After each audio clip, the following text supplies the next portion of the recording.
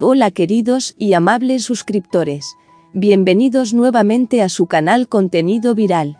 Recuerda dar clic en suscribirse y activar la campanita para que no te pierdas de todo el contenido actual del entretenimiento que tenemos preparado para ti. Empecemos.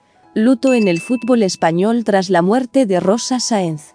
La joven futbolista del CEPU Villa Casas perdió la vida en un accidente de tráfico. El fútbol catalán está conmocionado por el fallecimiento de Rosa Saénz, futbolista que militaba en el femenino A del CEPU Villa Casas, equipo de Hospitalet de Llobregat. La joven perdió la vida en un accidente de tráfico este fin de semana. Desde el club han mostrado sus condolencias a través de las redes sociales y, el domingo, las jugadoras del femenino A despedían a su compañera con un minuto de silencio. Rosa Saénz disputó su último partido el pasado 10 de octubre y marcó un gol en la derrota de su equipo por 2-3 ante el Roca Penya Blanc Blava CF. Con el parón por las fiestas de Navidad, el Pubilla Casas retomará la competición el próximo 23 de enero en el campo del Manlleuaec. La Federación Catalana de Fútbol mostró su pésame a través de un tuit.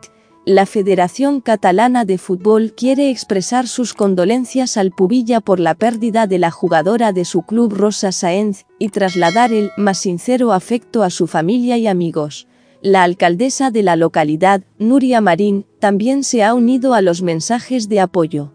Hoy es un día triste para el Pubilla y para el mundo del deporte.